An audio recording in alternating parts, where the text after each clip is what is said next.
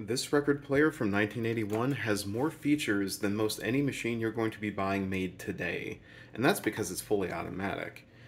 And what that means is that with the touch of a button or the use of a remote control, you can play any record on it regardless of size.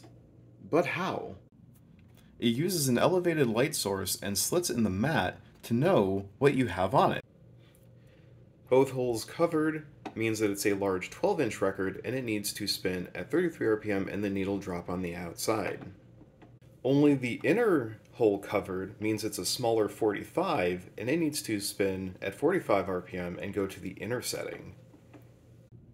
There's also repeat, so once you hit the end, instead of just coming back here and stopping, the arm will then come back out to play it again. And if there's nothing on it at all and both sensors are exposed, it'll spin up, notice it, and then just stop.